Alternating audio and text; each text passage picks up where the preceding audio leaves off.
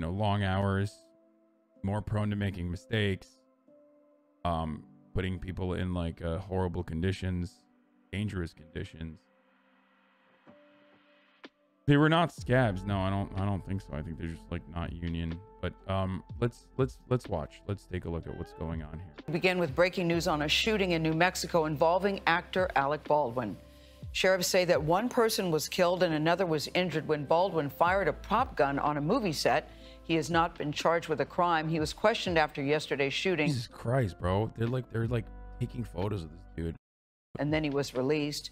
The movie cinematographer, 42-year-old Halyna Hutchins, died in this incident. Director Joel Souza was treated at a hospital for unspecified injuries. Jonathan Bigliotti is following this story. Jonathan, we saw pictures of Alec Baldwin. He's very distraught, we hear. Good morning. And good morning to you. That's correct. A tragedy and still a mystery. According to Baldwin's spokesperson, the accident occurred when a prop gun with blanks misfired. Sheriffs confirmed the 63-year-old actor was the person who fired the gun. How a movie prop became a deadly weapon is still under investigation this morning. This is the set of the Western Rust, Thursday afternoon, the scene of the incident marked off by police tape. By the way, the movie, from what I understand, is literally about an accidental shooting of a rancher. Alec Baldwin is not only the star, but also the movie's co-producer. That morning, he posted this now deleted Instagram photo of himself in costume with the caption, "Back to in person at the office." Just hours later, he was questioned by sheriffs after shooting a prop gun that injured the film's director Joel Souza and killed director of photography Halyna Hutchins. On Tuesday, Hutchins posted this video saying one of the perks of shooting a Western is you get to ride horses on your day off. Sheriffs say she was airlifted to a hospital where she was pronounced dead. Souza was also taken to a hospital. The circumstances of the incident are under investigation. According to movie set gun safety expert Larry Zanoff, a gun loaded with blanks has gunpowder, but should have no projectiles. Still, he says it's potentially dangerous to be within 20 feet of a prop gun when fired. Any of that smoke or powder or that muzzle flash that could affect anyone or anything, again, we keep a standoff distance of 20 feet in order for there to be no effect on something that's in front of the muzzle. This happened to Bruce Lee's son, Brandon Lee, on the set of Crow as well, by the way. Like, this is not a new thing. This has happened in the past as well. The news of the tragic accident on the set of Alec Baldwin film Rust has Hollywood reeling, but it's not the first devastating accident on a film production. This exact same thing happened to Bruce Lee's son, Brandon Lee, on the set of Crow, where he was shot and killed by a prop gun, or I guess it's technically not a prop gun. It's like a real gun, but with blanks in it. Muzzle. In 1993, actor Brandon Lee was killed on a movie set when he was shot with a gun supposedly loaded with blanks. An autopsy later revealed he was shot by a bullet. And in 1984, actor John Eric Hexum died after he fired a prop Magnum 44 with blanks at his head in a mock game of Russian roulette. We're always concerned with safety on a television and motion picture set, and that's why there's guidelines to follow. And detectives are now investigating how firing the prop gun resulted in death and injury, and they're continuing to interview witnesses. Production, meanwhile, on the film has been halted. Gail?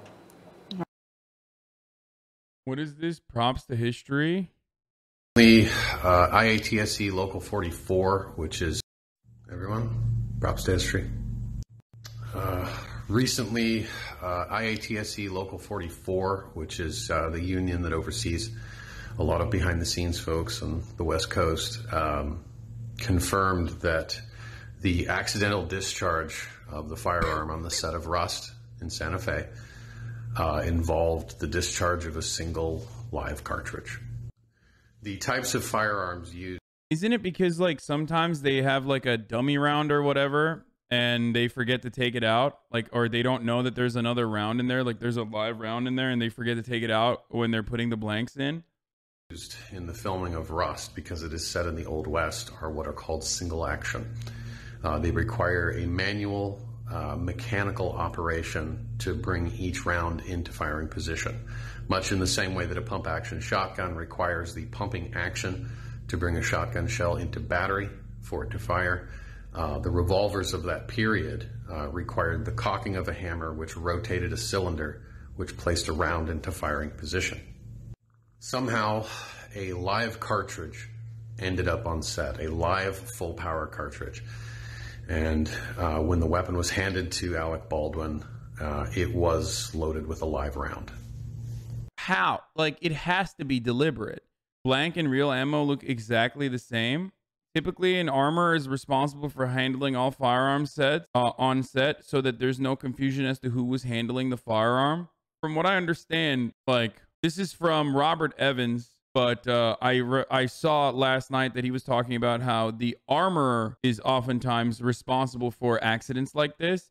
Like, the negligence comes from multiple different avenues, but certainly from the armorer. The armorer that they were using was non-unionized labor as well, but I don't know how that normally works. I don't know if they like actually blank versus live rounds. Oh, yeah. So it's still, this is the part that's like filled with gunpowder, and this is the bullet, right? Like, this is the projectile that flies out when it gets hit in the back, I guess, like when it, and a blank does not have that projectile, so it still has that same pop, same kickback, but it just doesn't, there's no round that flies out of it and hits something. Blanks look very different than regular ammo.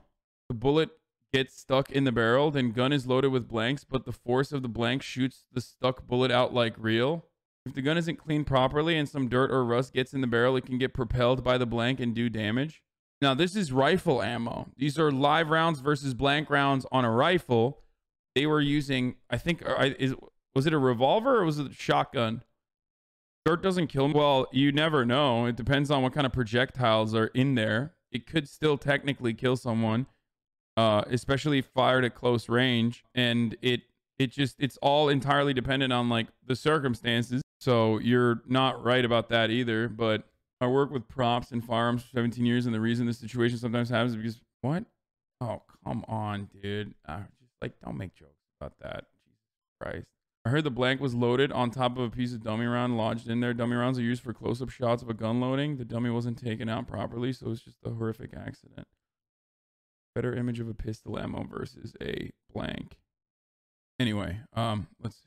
There are pictures from the set of the setup there with the camera where the director and Ms. Hutchins, the director of photography, were standing, and that there was a plexiglass shield there. That plexiglass shield is to protect them from the gases and bits of debris that come out of the barrel of a gun when the discharge of a blank takes place. I'll be back. Those blank cartridges do give off heated gases and some bits of what's called wadding. The live cartridge would have gone through that like it wasn't there. This is an unprecedented failure in procedure. I will not associate blame to anybody at this time because it's not my place to do so. That will be up to the sheriff's department there in Santa Fe to determine that after their investigation. So please do your best to keep the rumors and speculation to a minimum. This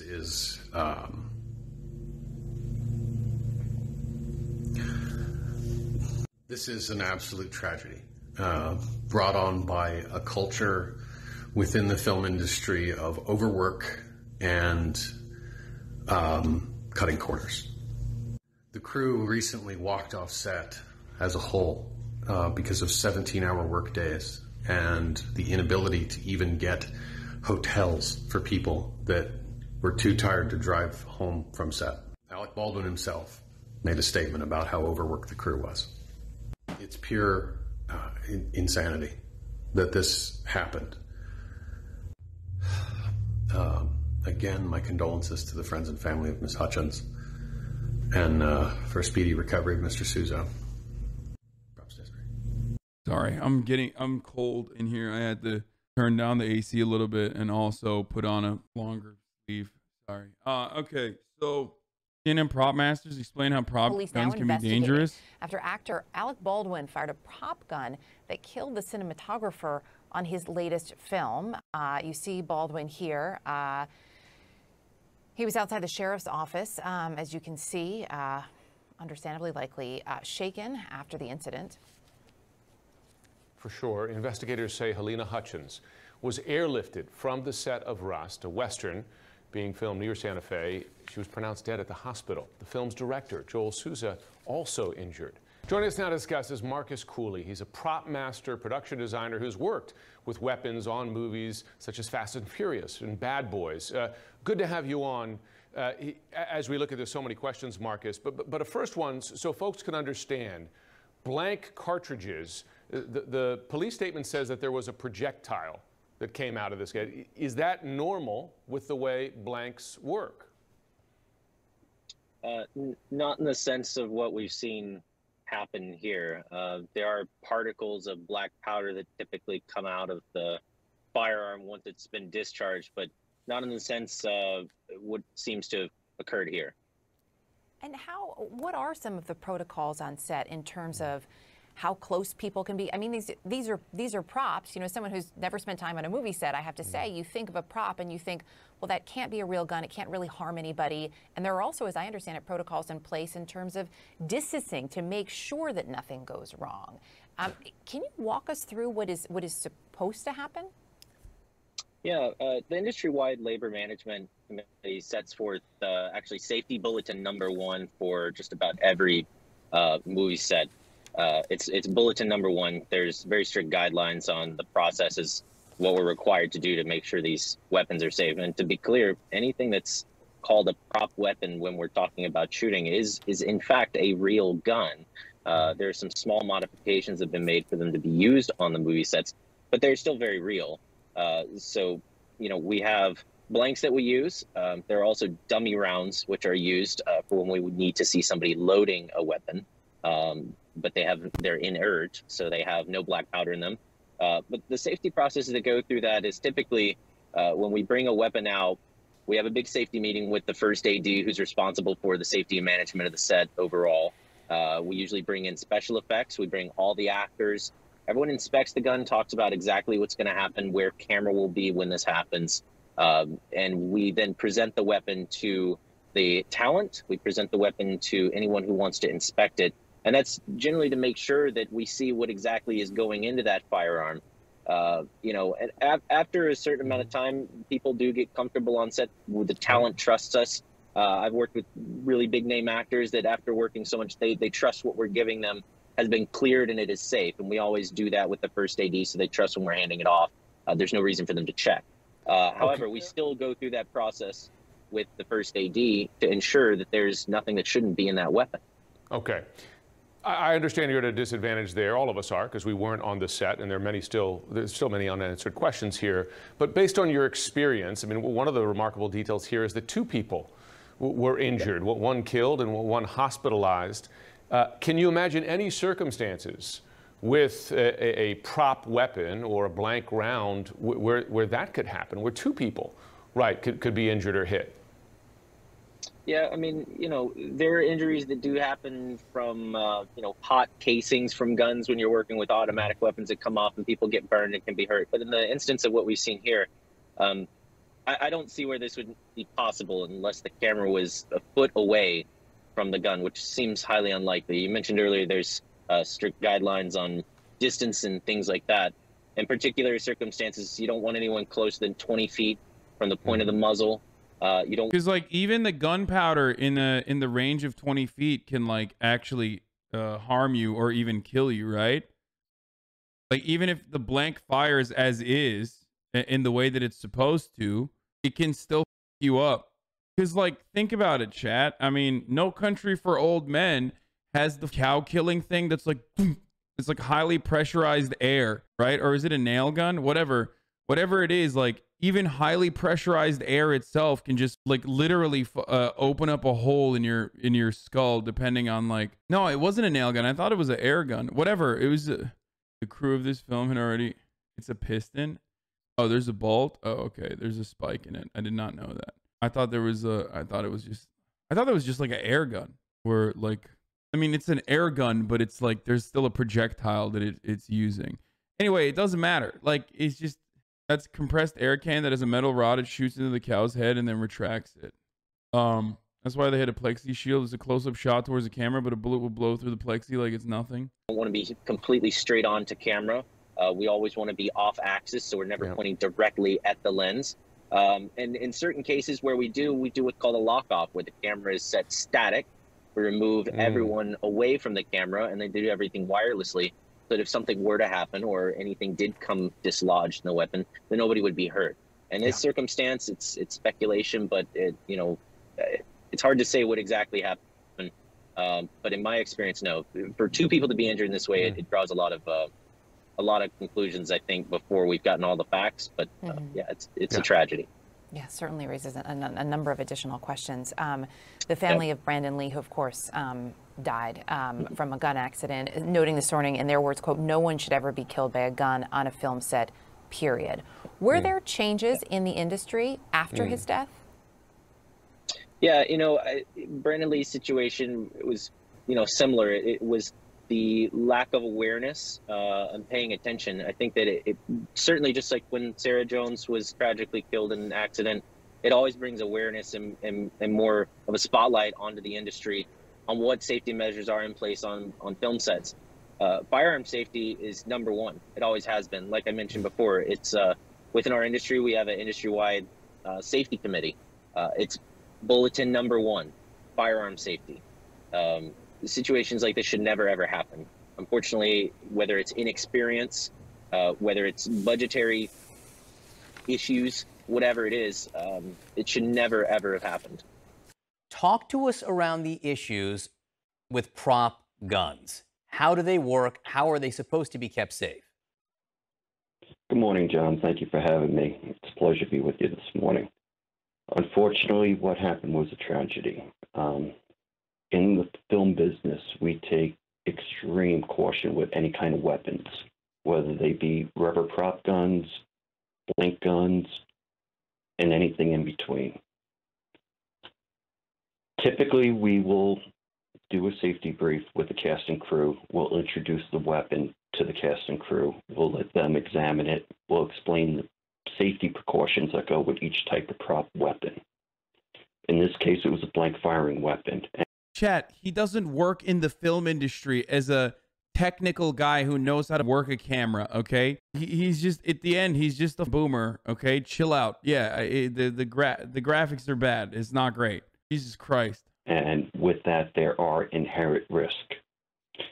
We saw with the Brandon Lee shooting several years ago that prop weapons do have a dangerous factor to them, even though they're a lot safer than using a lot. Alec Baldwin getting involuntary manslaughter?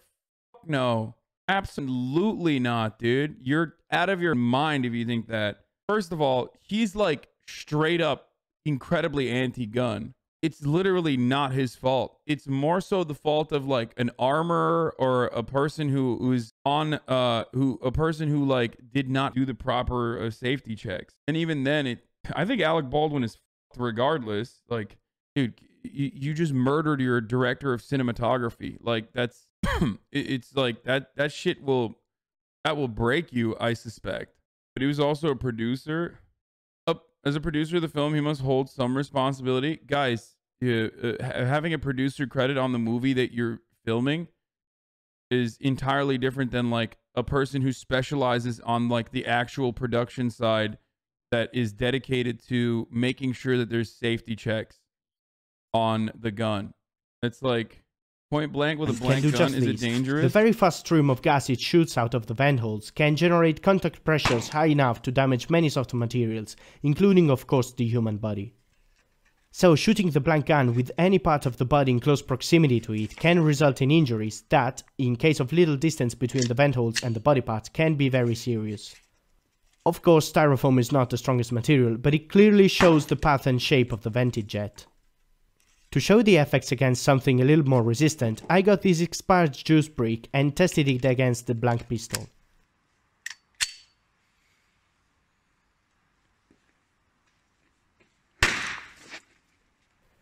The gas jet pierced it and blew it open, spraying gas with juice. No. Well, okay, I want to see what the blank looks Barrel, like when you shoot very it, high not pressure. the discharge. Oh, he's showing like the discharge alone can be the discharge alone could hurt people. There are two types of vents, and this is a vertical vent. Some blank guns have a horizontal vent that acts more like a real gun.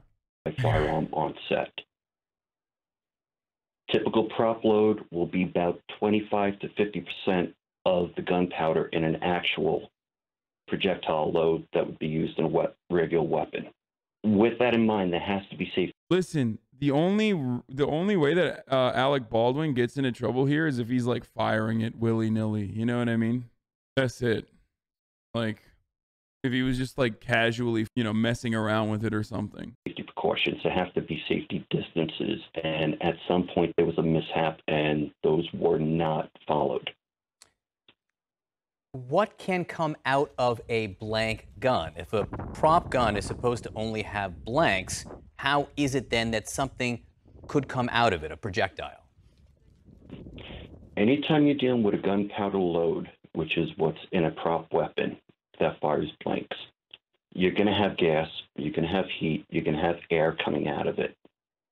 Even though there's no actual physical projectile mounted on the front of that weapon, on the cartridge, there is projectiles that do come out, the powder, the gas, and those can cause physical injury within 25 to 50 feet, depending on the load. Within 25 to 50 feet, that's actually some distance if you think of a film set and how close people could be behind the camera. Very true, and that's why we take extreme caution when we... This is behind the scenes showing the camera operator and the prop gun. I'm having a hard time understanding how this accident still happens in 2021.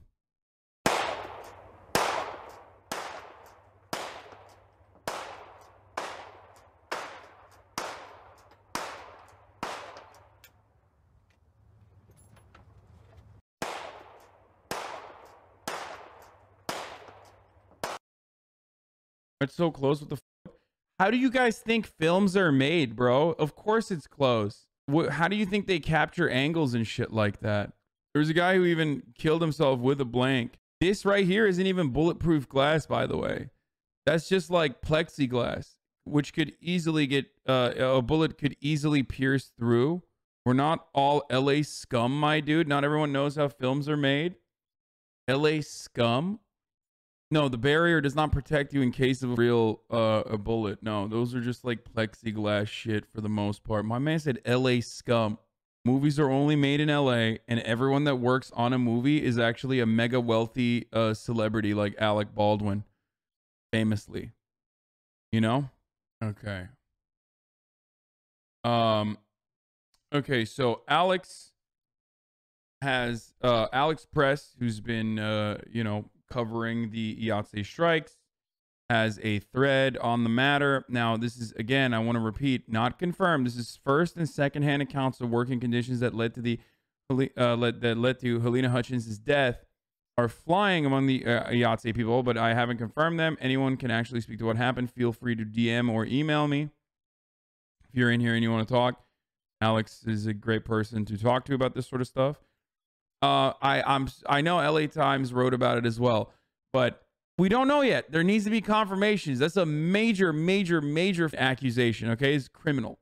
Hours before actor Alec Baldwin fatally shot a cinematographer on the New Mexico set of Rust with a prop gun, half a dozen camera crews walked off the set to protest the working conditions. Camera operators and their assistants were frustrated by the conditions surrounding the low-budget film, including complaints of long hours and pay, according to 3 people familiar with the matter who were not authorized to comment. The camera crew showed up for work as expected at 6:30 a.m. Thursday and began gathering up the gear and personal belongings to leave, one knowledgeable crew member told LA Times. Labor trouble had been brewing for days on the dusty set at the Bonanza Creek Ranch near Santa Fe. Shooting began on October 6th, and members of the production said they'd been promised the production would pay for their hotel rooms in Santa Fe. Cinematographer Halyna Hutchins, killed by a prop gun just as her career was taking off. Alec, on a set of the Alec Baldwin, was going to be very famous, a director who worked with her said. But after filming began, the crews were told they instead would be required to make the 50-mile drive from Albuquerque each day rather than stay overnight in nearby Santa Fe. Remember, this directly is in line with demands that workers make. You're saying, what? That's crazy? This is what I've told you guys a million times over. This is the type of shit that Hollywood big budget productions pull on a regular basis. Okay? You're working 14 hours a day. You're working 14 hours a day, sometimes 17 hours a day. Okay. And so this is the type of shit they pull off regularly. Imagine like you're working 17 hours and then you have a 1 hour drive both ways on top of that. That's 19 hours. You have no time to sleep. No time to sleep whatsoever. It's just absolute garbage work conditions. The cinematographer who was accidentally killed, Helena Hutchins, had been advocating for safer conditions for her team, said one crew member who was on the set. As the camera crew, new members of the International Alliance of Theatrical Stage Employees spent about an hour assembling their gear at the Bonanza Creek Ranch. Several non-union crew members showed up to replace them, the knowledgeable person said.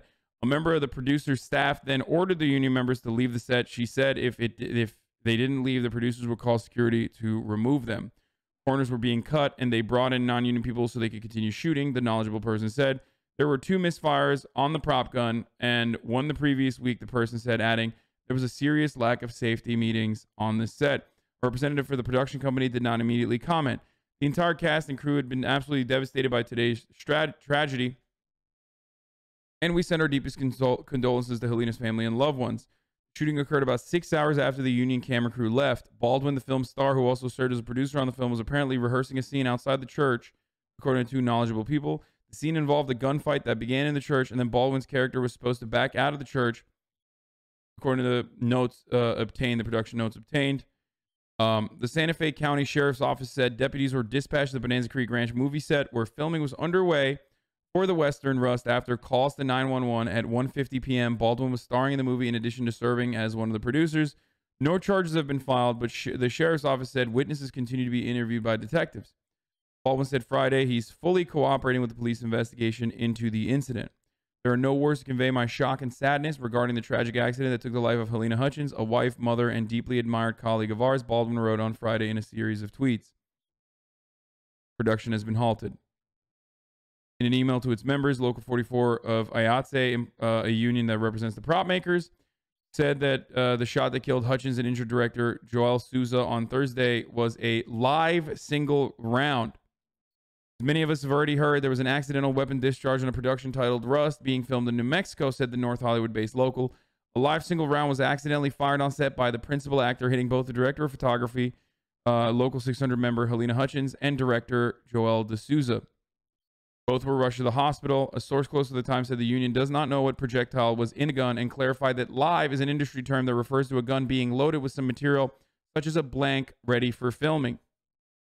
So They don't. I don't think they mean like there was real ammo in there.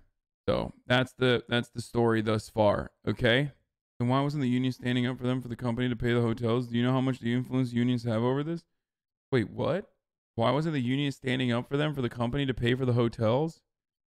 Are you here? Are you aware of what's been going on for the past couple weeks now? No, there are unions, except like it doesn't work like that. You can't just. First of all, no matter what happens, the people at fault here wouldn't be the unions. The people at fault here would be the bosses, people that are in charge of like allocating resources to workers having a shortened commute so they can actually get like 2 extra hours of sleep. That is insane to be like, oh, it must be the union's fault. Well, how about first of all, the unions are the workers. Okay. So the people that are making that demand is literally the workers.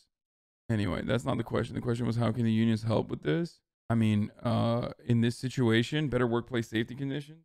I don't know what else, but quote from an NPR article on the frequency of prop gun deaths. An Associated Press report from 2016 determined that from 1990 until the time of publication, at least 43 people died on the sets in the United States, and more than 150 had been left with life-altering injuries from prop guns. What that does mean then is that the gun had blanks in it when it shouldn't have during rehearsals. Safety failure, yeah. Even when it's a safety failure, like, dudes are working to the bone. Like, that's, again, negligence on behalf more so of the bosses rather than the workers in that situation. The worker is negligent, for sure. But, like, if you're working 17 hours a day and then 2-hour commutes and you're half falling asleep at 6:30 when you're supposed to be, like, looking at the live rounds, like, I personally think the guy handling the guns should most likely or should definitely get enough sleep. You know what I mean? Have like make sure that the mental acuity is there to be able to adequately deal with the safety issues on set. But maybe I'm just crazy. Yeah, there's already fake news running around, probably. So I want to be as careful as possible. It's very, I mean, but the part of the story that is actually directly tied back to the IATSE conversation is that it's very related to what the crew members have been talking about during the IATSE negotiations. Short turnaround times, long days, cost cutting on labor all lead to dangerous situations. That's 100% true. The IATSE member just want to say thank you for covering all this. We deserve better. Yeah. Like this is, it's high profile, but there's like low profile shit that goes on a regular basis on these sets, from just abuse to skipping lunch to literally car crashes that workers get into on their way back to a long ass commute 50 miles away just so they can fall asleep on their couch. So, you know, this happens regularly in this grueling industry where, you know, you're being worked to the bone, and you're doing it because you got skin in the game. You love it. You want to make movies. This is your dream your entire life. And then all of a sudden, your dream is snuffed out right in front of your eyes. Like you get killed by a prop gun on a set. It's so devastating. Why are we still using modified real guns as prop guns? Gunsmithing isn't some esoteric art. There are dozens of ways to custom build safe, non-firing firearms, including custom loads for blanks. Probably really expensive. Any chance a disgruntled IATSE member ordered off set, tampered the prop gun? Dude, you are out of your mind, dude. That is an insane thing to... Yeah, dude, yeah. An angry IATSE worker killed another IATSE worker. Like, that's how that works. Like, trying so desperately to, like, bring this back to how the workers are at fault is insane to me. These people are friends with one another, dude. That's like, nuts. IATSE Local 44 is the union for props in the LA Hollywood area. One huge question everyone has, whether the props people working people were union or non-union. Also, I assume there was an armor on set. Yeah. Part of the context of this tragedy is that it's very related to what members have been talking about. On a day before the tragic shooting on the set of Rust movie, a crew member on the film commented on a pro IATSE Instagram video by actor-producer Alec Baldwin complaining about unsafe work hours. I'm literally on the show in New Mexico with him, and the producers on that movie are treating the local crew like dog shit. Absolute dog shit. At the moment, I'm fighting to get my crew on this movie. Hotel rooms. Oh, yeah, we already confirmed this with LA Times as well. Hotel rooms, when we go long or too tired to drive an hour back from location to Albuquerque, they either say no or offer a garbage roadside motel that's used as a homeless shelter. In fact, the line producer on the flick complained the motel she booked charges her $10 more per night than the homeless. They haven't even paid a crew a proper check.